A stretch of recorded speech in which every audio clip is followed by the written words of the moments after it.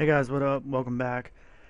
And what we're going to pick up, we're going to start moving a little bit quicker in this tutorial series. I feel like I've already covered all the basics of 3.5, and now we're ready to really start, getting into some, how do we build programs type of thing. So I've also changed my editor. I'm not using Atom anymore. Personally, I hate jumping around between the editors. You guys can use whatever editor you want.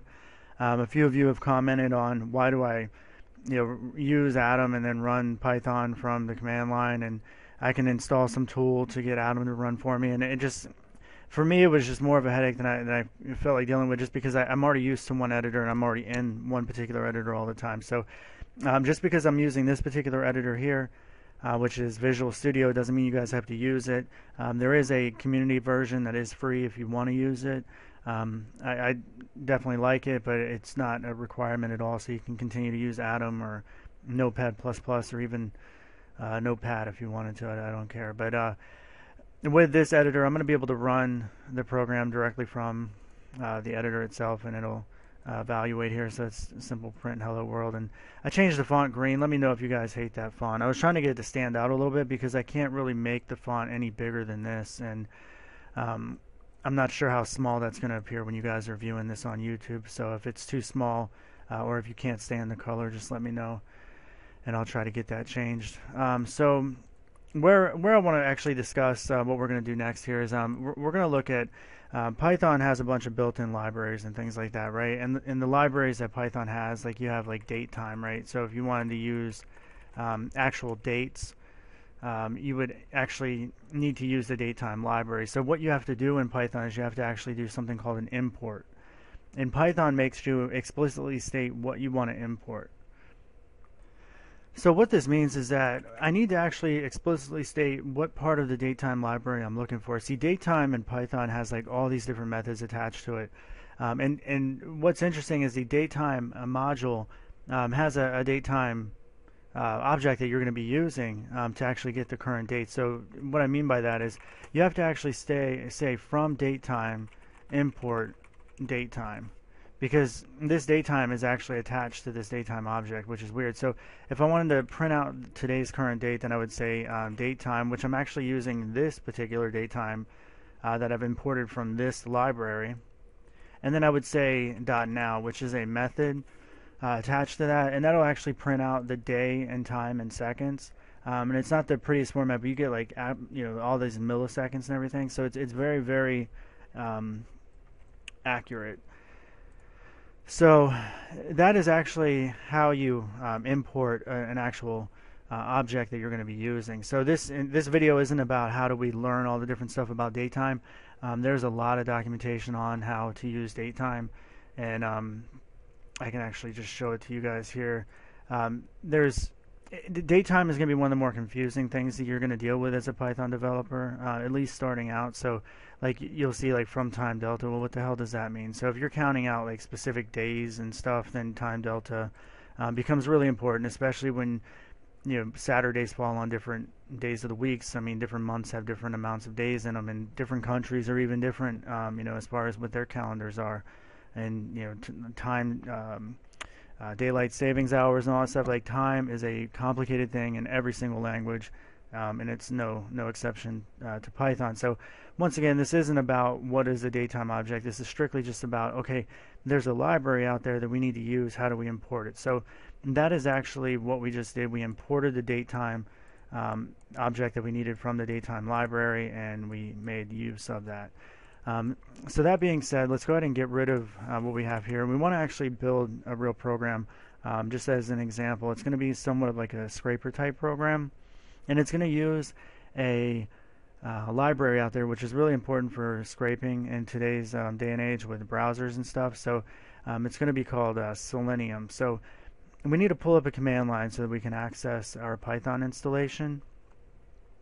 And you should have Python installed from previous videos if you're following along. If not, just type Python. Just make sure you have it on your machine. And you can see that Python 3.5 is my default version. So when I say pip install, Pip install is actually installed for you by default with Python 3.5. You used to have to install it in previous versions, but 3.5 and 3.4, I believe, actually come with it now, so you don't have to install it anymore. So just simply saying pip install and then whatever sort of module you're trying to install, which in our case is Selenium, just press enter and it's going to go through the process. It'll reach across the web and it's going to download Selenium and install it onto your machine. That way Python can then use it. Now, in my particular case, I already had it installed, but you're going to see something where it actually grabs a lot more stuff and displays a lot more data.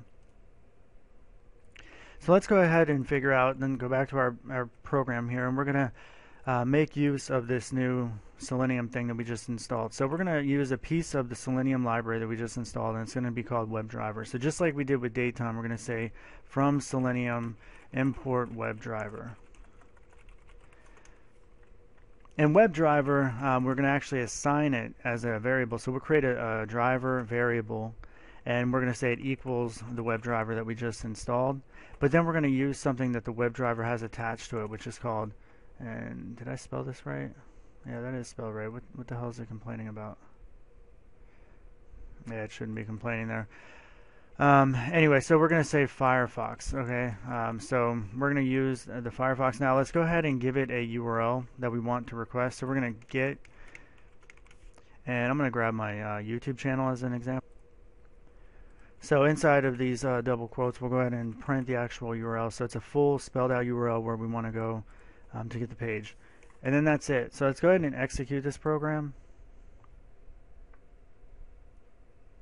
So the reason why this actually isn't running is because I don't have Visual Studio pointing to the right version of Python. It's actually looking for 3.4 instead of 3.5. So let me just fix that real quick. Hey guys, sorry about the delay. So Visual Studio, the version I was using, was not working with the latest and greatest from Python. So I had to get that updated. So now it's working. So this will look a little bit differently again. But when we go ahead and we run this program, you see I don't have any import errors now since I'm referencing the right version of Python. God damn it, what is this? It's being used by another process. That sucks. 1 second.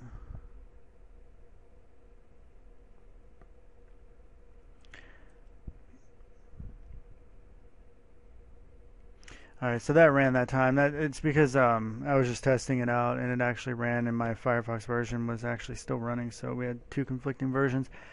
But you can see what happened here is we have the program ran successfully, and Selenium was used to actually pull up a Firefox browser and then navigate to this page based on the URL. So if I wanted to go ahead and click a button or something like that, let me see something here. So what I'm going to do here is I'm actually going to right click and I'm going to inspect element on this why you should learn Python programming, and we're going to go ahead and look at really just this anchor tag. And if I go ahead and right click and I say copy XPath, I can go back over to my program and I can say driver.find element by XPath, and now you can see that the IntelliSense is working, which is nice. So this is a big XPath. I've noticed that big XPaths sometimes don't work, and I want to do single quotes since this is a double quote here. Otherwise I'd have to escape those double quotes, and I don't like doing that, so I'm just gonna keep those as single quotes, and that problem will go away. Let me zoom out just a little bit. So that might be a little bit too long, but let's go ahead and see what happens here.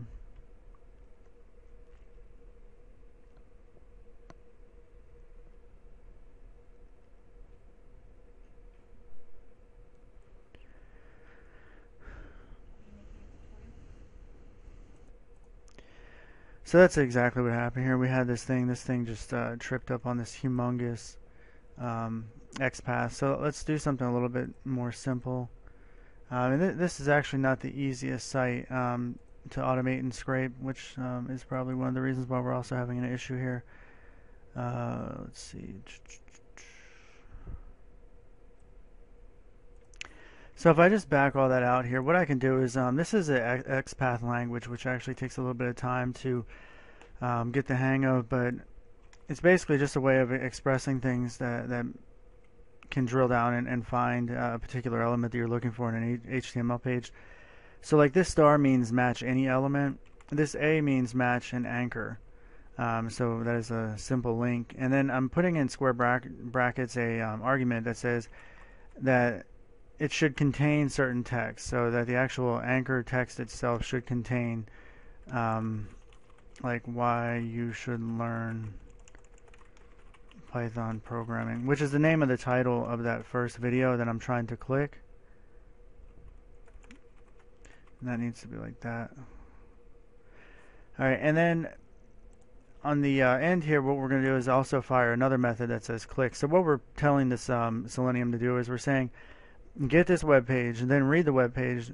Inside that web page, find an actual DOM element, which means document object model in HTML. It just basically means give me a section of the page that matches this, and then click it, which is going to be an anchor tag. So it should pull up the new video or that first video that shows up on the channel. So when we go ahead and run this again, you'll see that it'll pull up the channel and then click on that first video.